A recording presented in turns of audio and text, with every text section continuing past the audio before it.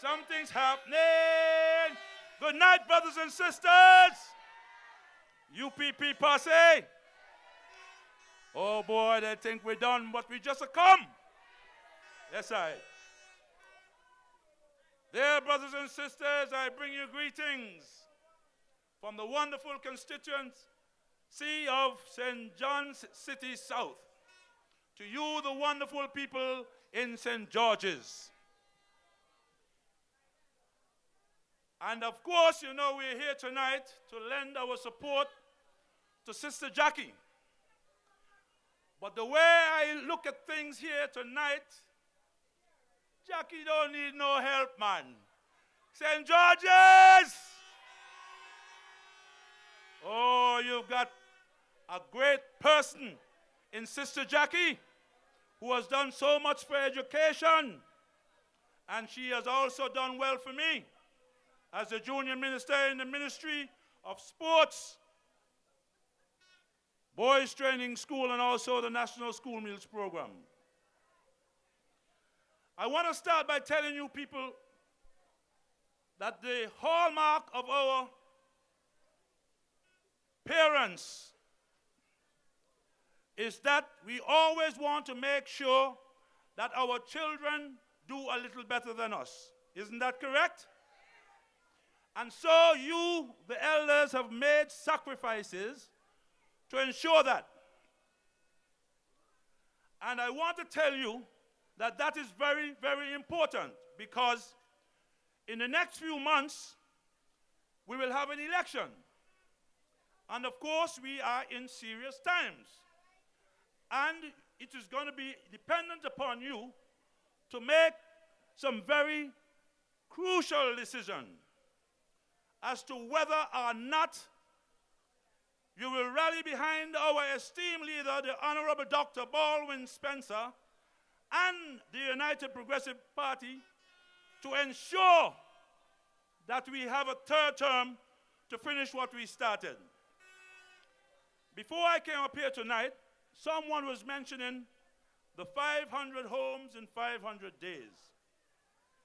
Now, it takes no rocket scientist to figure this thing out. I am certainly not one, but I would like to let you know that first of all, the building material. The building material will be, of course, duty-free. So, of course, places like Bargain Center and all the other lumber places won't get the kind of revenue they're supposed to get. Isn't that correct? So, with that in mind, it means that perhaps with the 500 homes, it means that some people may have to be laid off because they will not make the kind of revenue that they would make. And then again, beside that, this is supposed to be some sort of stimulus, something which is supposed to stimulate the economy. But it is working the other way around, because of course you're going to have to find the land. And of course you have to find the money. And from what I'm hearing is that they are prepared to use the Social Security, the medical benefit, and any other statutory body's money to ensure that they do this. Now, I am in the Ministry of Sports, and we are promoting healthy lifestyles, and we are also trying to promote people to get engaged in some sort of physical activity. Now, people are going to live longer. And of course, while people live longer, the Social Security and the medical benefit money is supposed to be there for the people who contributed to it to ensure that they live out the twilight years. Now, if they're prepared to use this money, where do you all think the people who have served this country, the public servants, how do you think they're going to survive? It just doesn't add up, does it? Does it add up? No. Now, I want to touch a little closer to home. Because, of course, as I said earlier, we are in serious times. And I've always said, once I'm up here on a platform, I will not attack anyone personally. I haven't done so. But tonight I want to attack my opponent because he thinks that the people in St. John City South are fools. Oh, everybody is fools. Everybody are fools. He is a lawmaker, brothers and sisters, and he defends people who break the law. That does not make any kind of sense to me. He makes more money off of crime than anybody else in this country. But yet, this man goes on the air to talk about crime. Just recently I heard that he defended a 42-year-old man who was accused of raping an 11-year-old. There are some things that you just don't take. If you are in government and you are representing people, especially those wonderful people in St. John City South, you have to back away from a lot of things. But that is how he makes his money. And it is a conflict of interest, and I have no fear in saying that. The man was sentenced to 10 years, and I understand that he was pleading for the man that 10 years is too much, when that man should have been lost in jail. I want to tell all those out there who are listening here tonight in Radio Land that anytime anything that happens in this country because of a particular person who not only gets people off because they're innocent, but because of some technical issue, you who support that person is also a part of him. I have nothing at all to deal with anybody like that. We're from the same neighborhood. We grew up together. But that is as far as the similarity ends. And I want to tell him, if he's listening tonight, his time is up. Because something is happening in St. John City South. The prayers that you have been praying for me is working. And he will be no more. Brothers and sisters, I want to be very serious with you tonight here. We are in difficult times, and we have passed the worst. I want to commend all of you for hanging in there, making all the sacrifice to ensure that things stay on course in your family.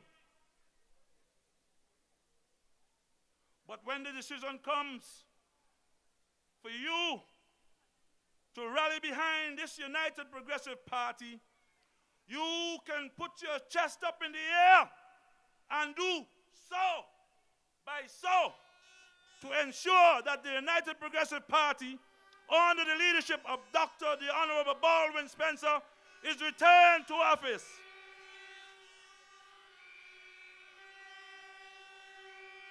In 2015, in 205, 9 schools started the school meal program. Today we have 22, along with 3 preschools. And it's our intention at the end of 2014 to ensure that all the government primary school is on this program.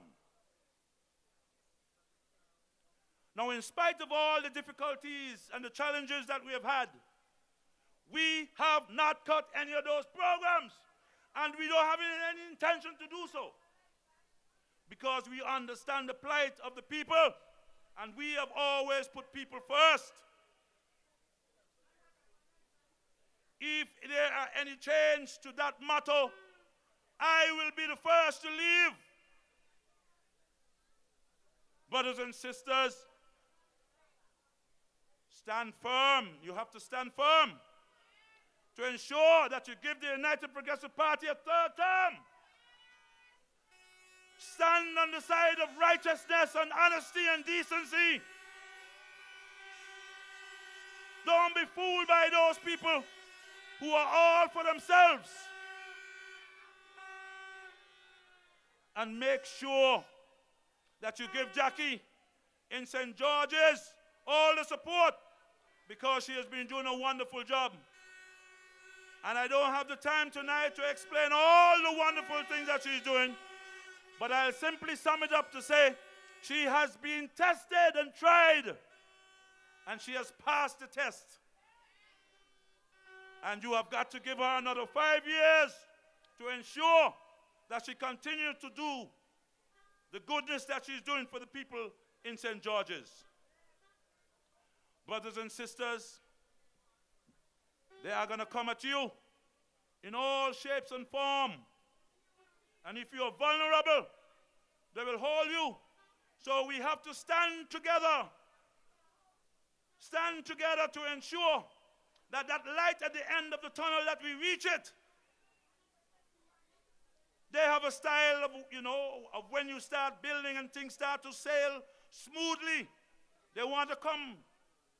But when things were rough, they were not there. If they are good opposition, they would have at least come together with us as government if there are any investors out there.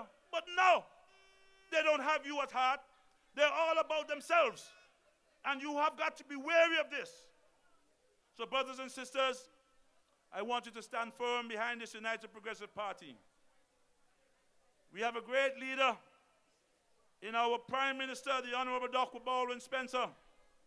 I am happy to be associated with Sister Jackie, Sister Joanne, Sister John, and all the other good candidates that will stand together because we are stronger to ensure that Antigua stay in safe and safe hands.